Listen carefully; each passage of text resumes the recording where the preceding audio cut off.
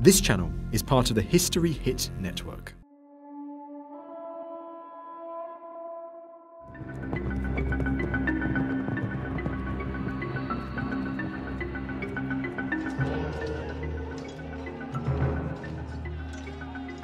This is a tale of two cities, a tale of war on land and sea, a long, bitter feud fought between two of the most enlightened, civilized, and progressive states in the ancient world.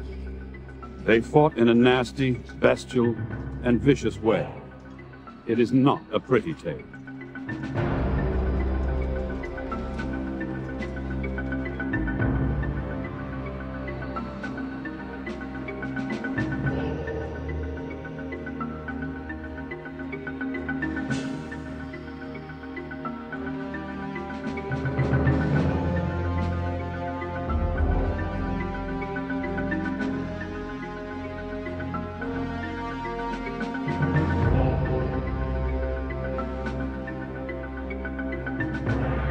"455 years before the birth of Christ, there were two great powers in ancient Greece, then the center of the known world.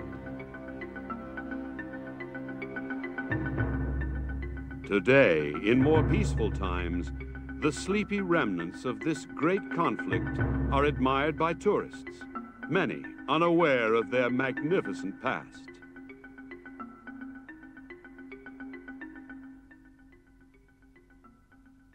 These two mighty Hellenic powers were Athens and Sparta. Both were proud city-states who eyed each other with great suspicion. Each was certain that it should wield supreme authority. But as we all know, there can only be one leader. It is said that he who ignores the past is doomed to repeat its mistakes. How true in this case.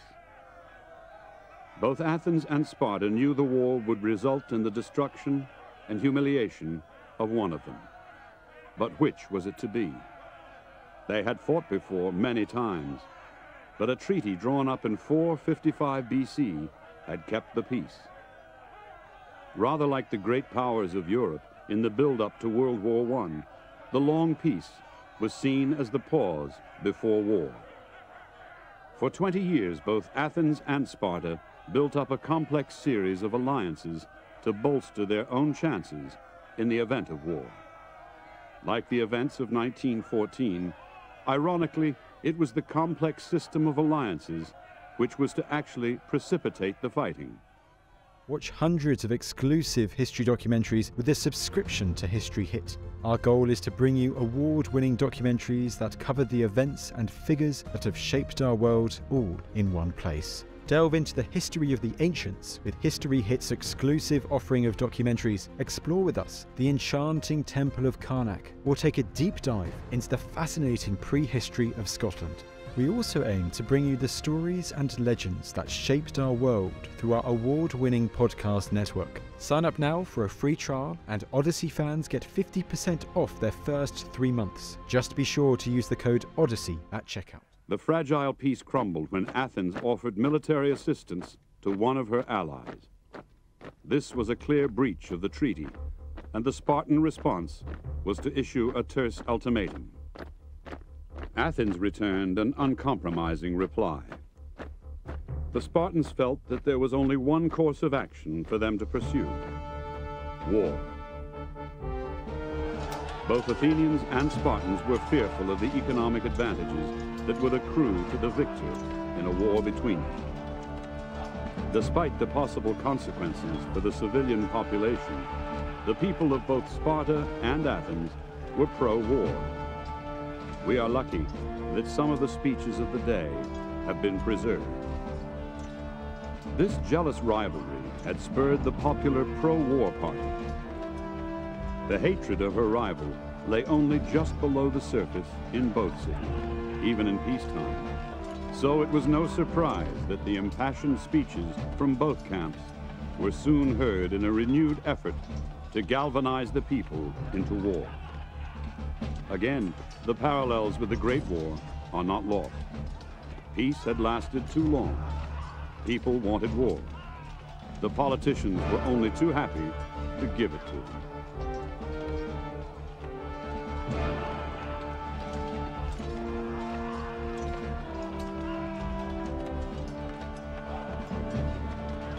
Let us not have any talk about thinking twice.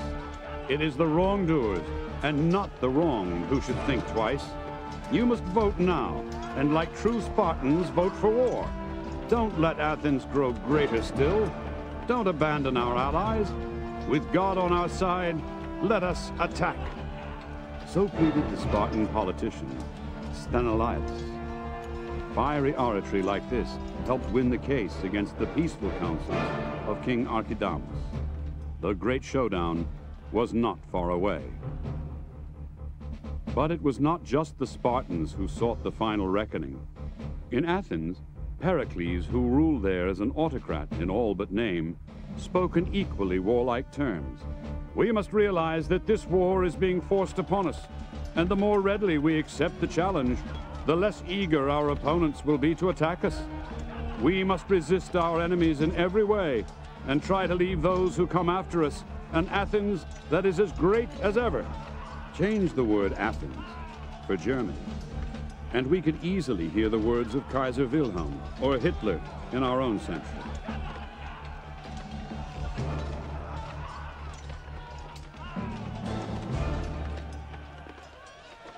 Well, 435 years before Christ in Greek history is a dark hour. Oh, it was the start of what is called the Peloponnesian Wars. I mean, awful. The most awful wars of all time. I mean, terribly tragic, terribly sad. It all started stupidly. It was all about commerce. Athens had become very, very rich. They'd always, in actual fact, since Solon had brought in democracy, they had brought in lots of artists and carpenters and tradesmen from other countries, and it all blossomed in Athens. Athens had become this wonderful, artistic, brilliant state. Sparta had been very, very jealous of Athens, now wanted war with Athens. Sparta represents oligarchy, ruled by a few people. Athens represents democracy, ruled by decision of the majority. Sparta represents fighting on land. Athens represents fighting at sea. Sparta represents, supposedly, allies who have a right to a say in the decision-making processes of the Spartan League, though in fact they very rarely got such a say. The Athenians represent empire and domination.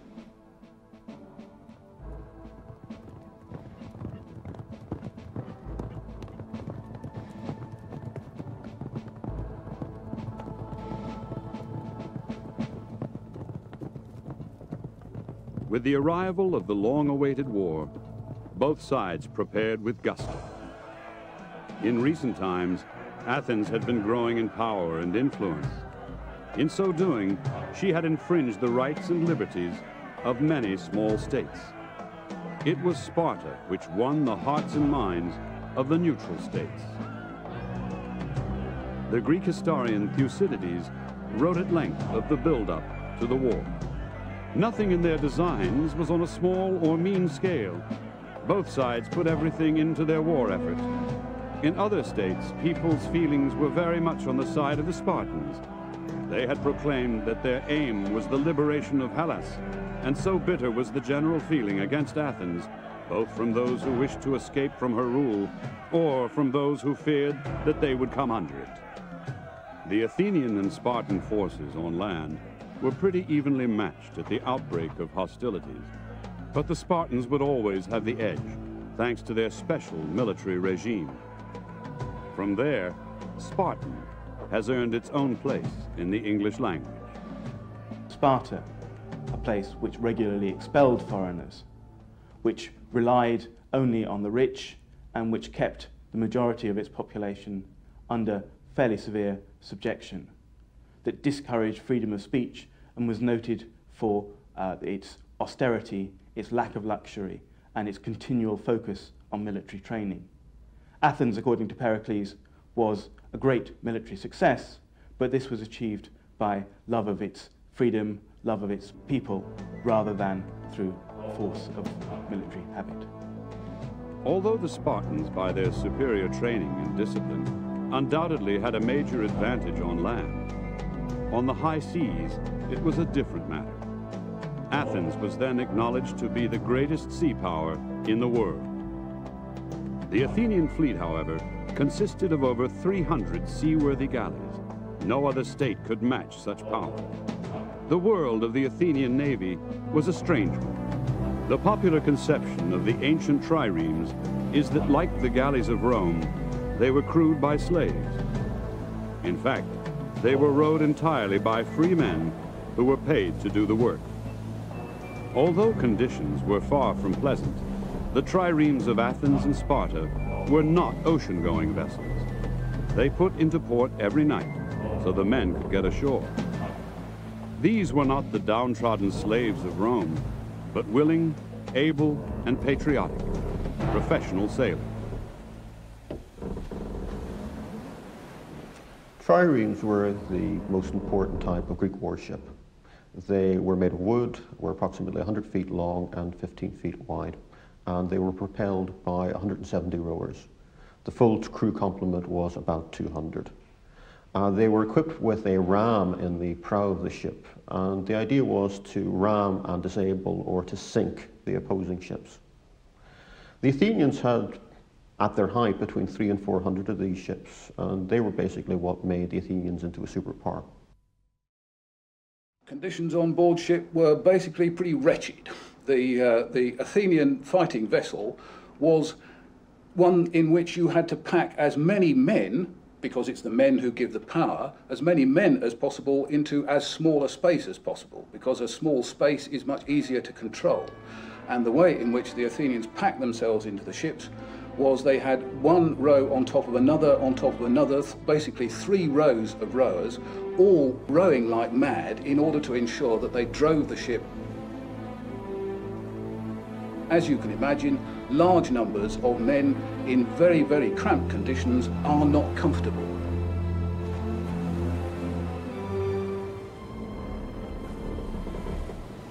Despite the superiority of the Athenian navy, the Spartans knew that the war was ultimately won or lost on land. In due course, they would meet Athens at sea. But in June 431 BC, preparations were complete and the Spartan army invaded Attica, the heartland of the Athenian state. But the Athenians had anticipated just such a move. They had withdrawn all their possessions from the countryside and ensconced themselves within the walls of Athens itself, so that the raid proved fruitless.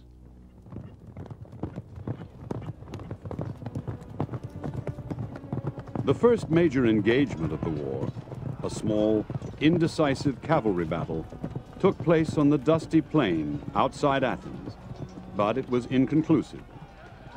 The Spartans laid waste to the land and finally departed. The first phase of the war was over. Both cities still lived. Athens retaliated for the invasion of her soil in the most natural way for her. She used her fleet to mount an attack on the island of Aegina and made several violent incursions into Spartan territory.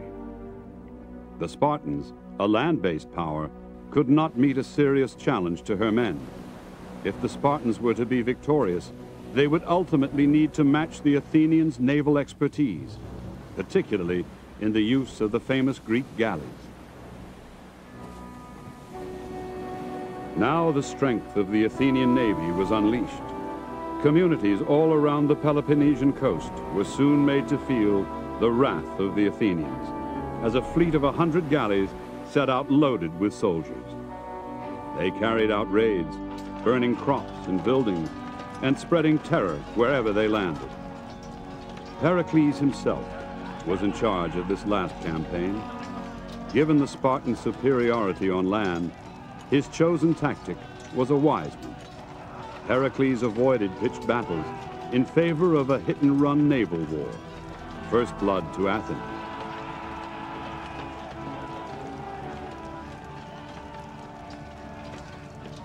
In 429 BC, the Spartans changed their offensive tactics and laid siege to Athens' ally, Plataea. Like those of Athens, the walls of Plataea held the Spartans at bay. In a chilling precursor to what was to become the fate of Athens, the protracted siege was turned into a full blockade. The inhabitants of Plataea would grow to curse their walls. So that not even a mouse could escape, the Spartans built a wall completely around the city and waited for the inhabitants to starve or surrender. With the great distance in time which separates us from the classical world, these events seem remote and clinical. Those of us who are fortunate to live in peaceful times cannot really comprehend what it actually meant to be in a city under siege. But pain and suffering transcend the ages. As food ran low, the inhabitants would be forced to eat rats and boil the leather from their shoes. Malnutrition, disease, and starvation stalked the streets. This pain and suffering was as real as the news reports from war zones on our television screens. For them, the reality was violent, bitter, and heartrending. Mothers watched weak children die. The realities of the siege for the besieged were, as the realities of naval warfare for those who take part in it, extremely wretched. In effect, you were cooped up into a small place because there were no Greek cities which had enormous fortified areas. You were cooped up into a small place where you couldn't grow your own food, and of course your opponents were ensuring that you didn't get food from your surrounding territory. So it's a matter of starvation. What happens in a siege is that there is an attempt at grinding the people down. It was unlikely that they would be given relief because armies would be unlikely to come and be able to assist them. So all they had to look forward to was surrender, capture, and possibly afterwards execution. The wall which the Spartans erected around Plataea was in fact 2 wooden walls 16 feet apart.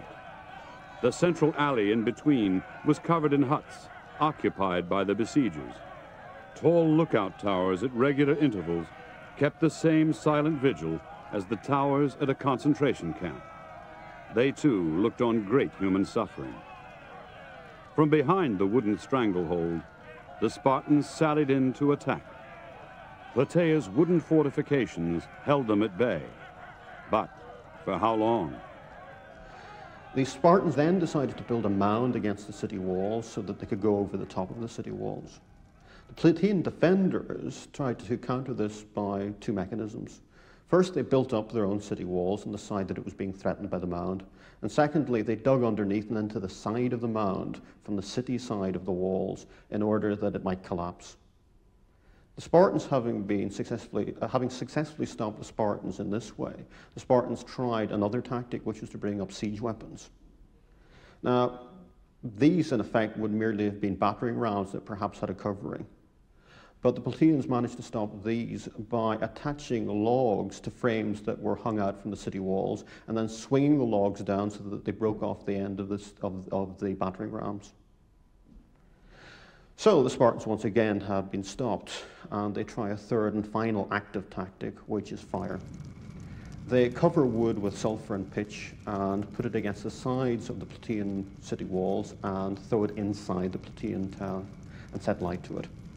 This probably would have been successful as a tactic had the wind not failed to pick up, and in addition to this, it's possible there's a rainstorm that helped put out the fire. Athens had promised relief for the Plataeans, but they lacked the decisive leadership which Pericles had given them. Help from Athens never materialized. Finally, it was the summer of 427 that the stricken city of Plataea was finally forced to surrender. When they did, the beleaguered defenders probably wished they hadn't. The horrors of the siege were as nothing compared to what was to follow. The women were taken as slaves, and every single one of the men was put to death. The city was later razed to the ground. If things were going badly for Athens and her allies on land and sea, the Athenian navy was still proving just how effective it could be. In a sea battle in the Gulf of Patrae, the 20 Athenian ships were faced with a Peloponnesian fleet of 47 ships. But even there, these odds held no fear for the Athenians. Thucydides, a chronicler who witnessed the events, takes up the story. The Spartans sailed with their ships in circular formation, the prows facing outwards and the sterns in. The circle was as big as could be, without leaving gaps wide enough for the enemy to maneuver in. And inside the circle were all the light craft that formed part of the expedition, together with 5 of the fastest and best equipped warships, which were to be constantly ready to sail outside and come to the relief of any portion of the circumference where the enemy might attack. The Athenians formed a line and sailed in an ever-decreasing circle around the enemy ships, forcing them to bunch together and become mixed up with their smaller boats. And when the wind rose at dawn, the Spartans were in utter confusion. Thucydides tells what happened next. Ships fell foul of each other and had to be pushed off with poles. What with shouting and swearing and the yells from one ship to another, it was impossible to hear what the captains wanted done, or the orders given by the boatswains. Lacking experience as they did, they could not clear their oars in the rough sea, and so made the ships more difficult for the steersmen to handle. It was at this moment that Phormio gave the signal. The Athenians attacked. They destroyed every craft they encountered, and without resisting in any way, the rest of the Spartan ships fled. Despite the successes at sea, the Athenians could not dictate the course of the land war. The fighting ebbed and flowed on, with neither side remotely close to total victory. But in 424 BC, the tide began to turn when a major defeat was inflicted on the Athenians at Delium. Delium was the site of a temple of Apollo. The Athenian general and philosopher Hippocrates was commander of the Athenian forces. He was to prove a better philosopher than a soldier. Within one day of leaving Athens, the nervous Hippocrates had reached Delium, and without delay, he set about building fortifications. As soon as he had secured the garrison, he left a small contingent of 300 cavalry as defenders and began a hasty march back to Athens. On a field about 1 mile east of Delium, he encountered an army, Sparta's allies, the Boeotians. The Boeotians had only one thing in their minds. That was to avenge the desecration of their temple.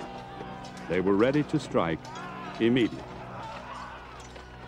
Forces from all over the territory arrived to participate in the battle and gathered behind a hill that separated the two armies.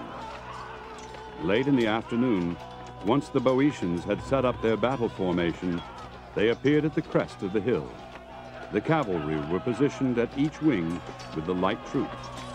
Between them were 3,000 Theban warriors, massed 25 shields deep. Here were the most able-bodied, disciplined, and dangerous warriors to be found in the ancient world. Hippocrates had formed his hoplite soldiers in a line 8 men deep and posted his cavalry units on their flanks. Just before they engaged the enemy, Hippocrates addressed his men. "If we are victorious, the Spartans, without the support of the Boeotian cavalry, will never again invade our land. And in one battle, you will both gain this country and do much to free your own. Go forward then to meet them in the spirit of the citizens of a city, which we are all proud to call the first in Greece." The Boeotians paused to sing their war songs. Then the two armies advanced and joined in fierce combat. But it was to prove a disaster for the Athenians. The doom of a great city was one step closer. The Battle of Delium was the one big land defeat that Athens suffered in the first half of the Peloponnesian War. It was part of a grand scheme of the Athenians to capture and occupy the territory of their western neighbour, Boeotia. And the idea was that there would be a three-pronged attack, all happening on the same day, coming from the west, from the south, and from the northeast, which is where Delium was. Unfortunately, the plan was betrayed to the Boeotians, and the timing went wrong, so that the southern and western attacks were dealt with before the Athenians reached Delium, and the Boeotians could turn their entire attention to the Athenian army there. Seeing that things had gone wrong, the Athenians were actually on the point of retreating, and they'd lost quite a lot of their light-armed troops who'd returned home, and were left only with the main hoplite body, the main heavily armoured infantry. And this was up against a Theban force of about the same size. But the Thebans, the Boeotians, were people who had developed some quite novel tactics for heavy armed fighting, and they were able to defeat the Athenians basically by packing one side of their army and forcing their way through the Athenian defenders, and the Athenians turned and ran. Hippocrates himself was left on the field of Delium, along with 1,000 of Athens' precious hoplite warriors. The loss of manpower was a serious blow to Athens. Added to this was the increasing financial cost of the war. The problem, though, was the rate at which the Athenians were spending money. This was because of two problems. First of all, it was quite expensive to man and equip a fleet. To keep a ship afloat for a month cost approximately a talent. The Athenians in any 1 year might be sending out 100 ships for at least 3 or 4 months, so this was a considerable drain. Even worse, siege operations were particularly expensive. The siege of Potidæa at the beginning of the war cost the Athenians no less than 2,000 talents to besiege one reasonably small town. This meant that as early as 427 BC, the Athenians had to levy an emergency war tax of 200 talents on their own population. Given this strain on resources, if the Spartans could ever find out a way of encouraging revolt among Athens' allies and stopping imperial contributions, Athens would be in very serious difficulty. The tide of war inevitably began to turn against Athens, but the great city was not yet finished. In 426, an Athenian named Demosthenes finds his way into the contemporary reports.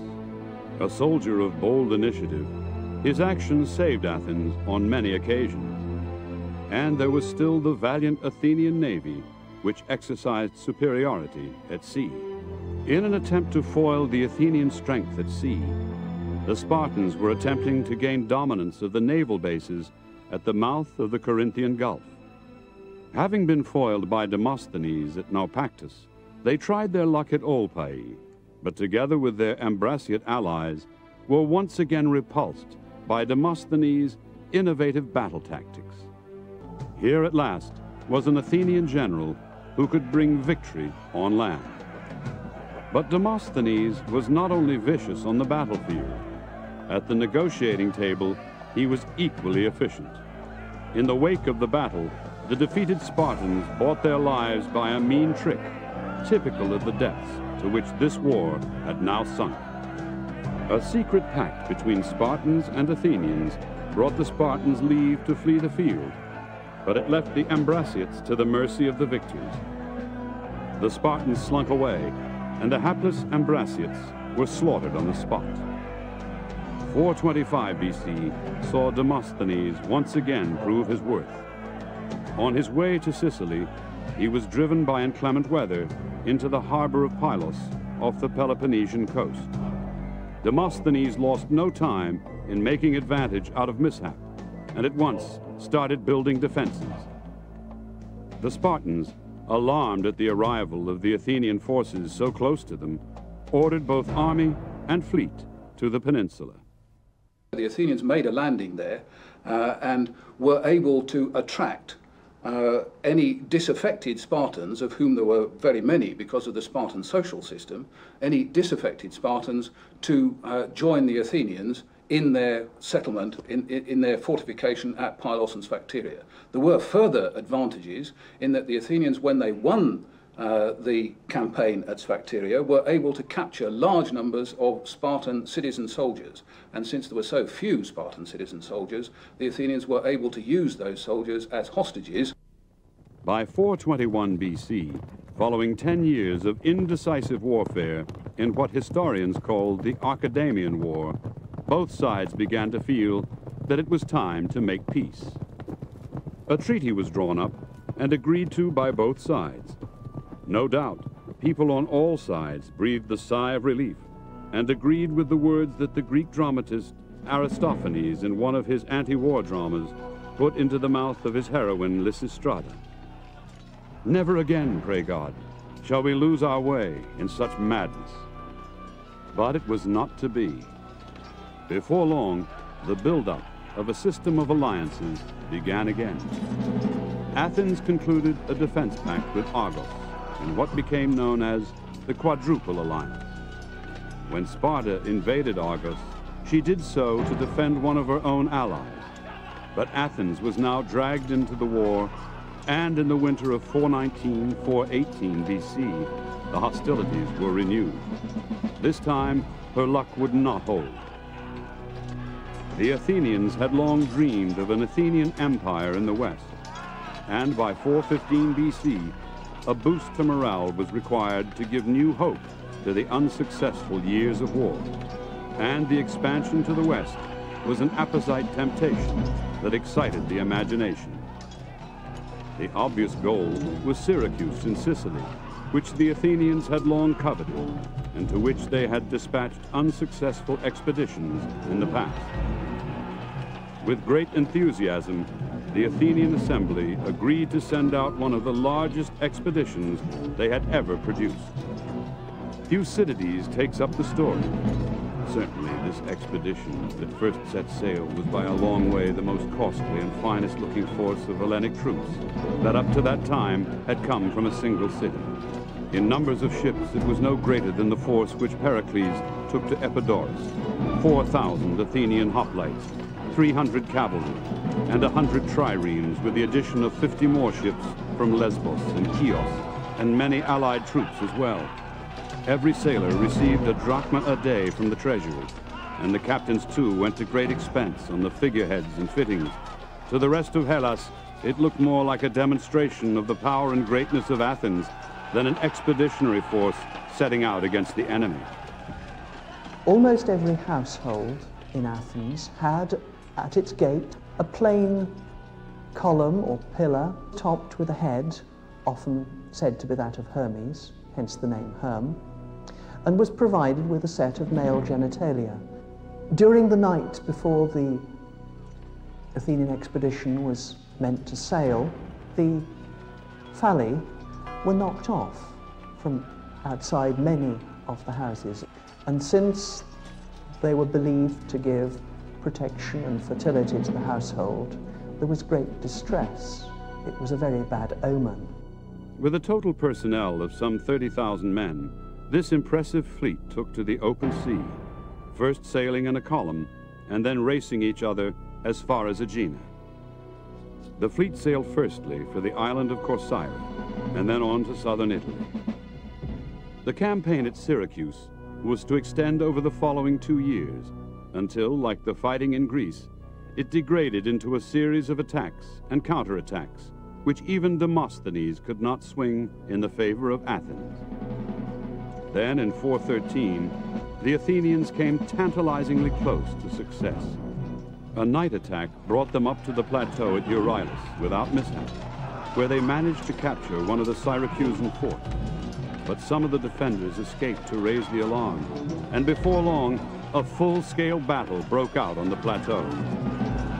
The Athenians were driven back with appalling losses. As many as 2,000 of their men lay scattered over the plateau when the conflict was over.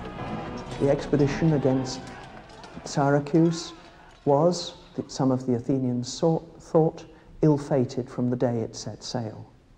The vast majority of soldiers and seamen who went never returned. The memory of the night of the mutilation of the Herms must have stayed in the minds of the Athenians who had lost brothers and fathers and sons for many, many years. There was no alternative but to re-embark and withdraw from the island. Nicias realized that this would be viewed as a death knell to Athenian prestige, and Aristophanes, in his drama The Knights, showed how highly the Athenians prized their reputation.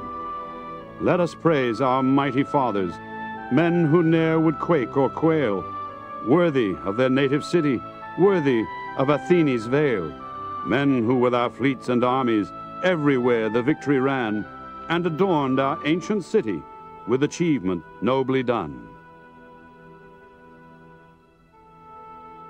Nicias, however, bowed to the advice of his soothsayers when an eclipse of the moon darkened the night appointed for the escape. The time was inauspicious, they told him. The 3-week delay provided the Syracusans with time to prepare for the final annihilation of the Athenian army. Gylippus, the Spartan commander, prepared a grand assault on the Athenian navy. Thucydides relates what happened next. The Syracusans went out with a fleet of 76 sail. The Athenians put out to meet them with 86 ships, came to close quarters, and engaged. The Syracusans and their allies first defeated the Athenian center and then caught Eurymedon, the commander of the right wing, who was sailing out from the line more towards the land in order to surround the enemy in the hollow and recess of the harbor, and killed him and destroyed ships accompanying him. The Athenian attack suited the Syracusans in their heavier ships. They turned their vessels to meet the Athenians prow to prow, and the resulting collisions crushed and damaged many of the enemy ships. The small darters of the Syracusans rode among the Athenian triremes, breaking oar blades and shooting darts in through the oar holes at the rowers. After which, Thucydides informs us, they now chased the whole Athenian fleet before them and drove them ashore. The Athenians were forced into a long and treacherous march to try and escape their misery over land. But Gylippus had foreseen the possibility, and the Athenians were attacked at every step. In the confusion, Nicias and Demosthenes' armies were separated, and while Demosthenes was compelled finally to surrender, Nicias and his men marched into slaughter. Javelins and other missiles poured into the unfortunate men as they walked, and when they stopped to slake their desperate thirst at a river, they were surrounded by the Syracusans and their allies and butchered. The water was red with blood, and the Syracusans' revenge complete. Brave Demosthenes was taken and executed. This was the greatest Hellenistic achievement of any in this war, wrote Thucydides, or, in my opinion, any Hellenistic victory, at once most glorious to the victors and most calamitous to the conquered. Everything was destroyed, and few out of the many returned home. 40,000 Athenians dying, and 240 ships rotting, and then all the Athenians who've gone over to Sicily being imprisoned in the quarries of Syracuse. If you ever go to Sicily, go to the quarries at Syracuse. At night, you can hear the Athenians crying out, the ghosts of the Athenians. Awful! Awful! Mismanagement, greed, stupidity. The news of the disaster in Syracuse was greeted in Athens, first with disbelief and then with despair. Some have argued that Thucydides is exaggerating the response to this disaster, but given that the Athenians had lost perhaps 40,000 men and between a half and 2/3 of their operational fleet, it's easy to believe that they fell into something approaching a state of panic. In addition to this difficulty of having lost a good deal of their fleet, which was a standing encouragement of many of the large islands of the Aegean to revolt, which they duly did. In addition to this problem, the Spartans had sent an army north to occupy the town of Decelea, which was within sight of Athens. This made Athenian agricultural production and silver mining much more difficult than it had been in the past. Thirdly, the Persians took this opportunity to pay the Athenians back for some interference in internal Persian affairs that the Athenians had been involved in. And so they began to finance Athens' enemies, the Spartans, to help them build a fleet. The defeat at Syracuse was a turning point. Cities hitherto loyal to Athens sensed the waning power and defected to the Spartan cause, hoping to finally win freedom. Many considered that the war was now certain to be short-lived, and they would gain credit with Sparta without the risk of great loss. Euboea and Lesbos, Chios, Amphipolis, Erythraea, and Thasos deserted the Athenians, and the Lacedaemonians ended their neutrality in favor of the Spartans. But the war was still far from finished. As the net closed in on her, the great city-state still was prepared to fight to the death. There were still some hopes for success. Athens had rekindled her hopes of a victory at sea. That victory came in the narrow waters of the Hellespont, in a hand fight between 86 Spartan triremes who fought 76 belonging to the Athenians. The Spartans, under their commander Mindarus, sailed to the attack, attempting to outflank the Athenian galleys near the European shore. But Thrasylus, the Athenian commander, spread his ships in a long line in a vain effort to thwart this maneuver. The Athenian was forced to weaken his center, a fact which was immediately spotted by the Spartan commander who led the attack. This attack was carried out with such success that the ships became confused. But when the Athenians had beaten off the attacks on their flanks, they were easily able to rally and see off the entire Peloponnesian squadron. Following this action, with another decisive victory near Cyzicus fought on land and at sea, the Athenians proved that they were not a spent force at sea. But time was still running out. It may seem very strange that within 3 years of the Athenian defeat at Sicily, and only about 5 years before the final Athenian defeat, the Spartans actually tried to come to peace terms with the Athenians, and the Athenians rejected this. Happened after a successful Athenian victory at the Battle of Cyzicus.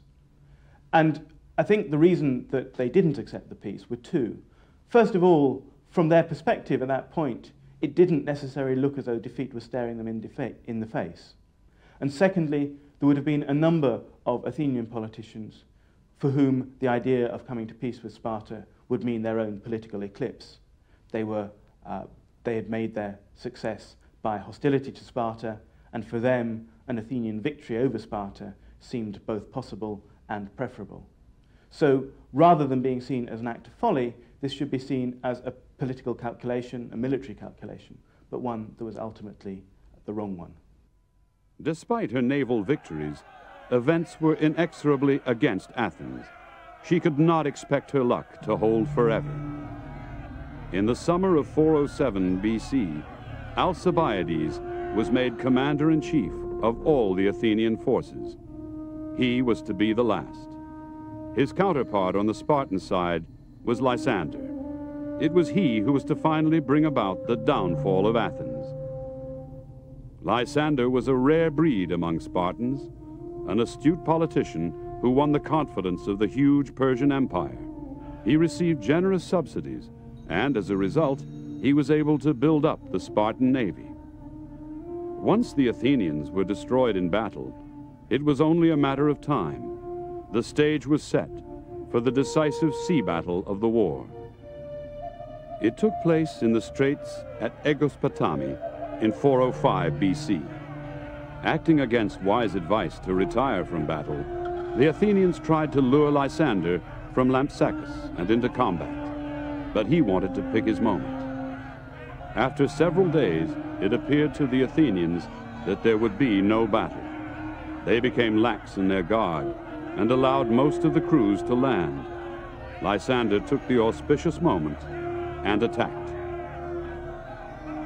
The Athenians, completely surprised and unready for battle, were overrun and 160 of their galleys captured. The crews were rounded up and all of the Athenians among them mercilessly executed. Athenian supremacy at sea was over. The shock waves crashed through the city of Athens like an earthquake. Everyone knew what would happen next.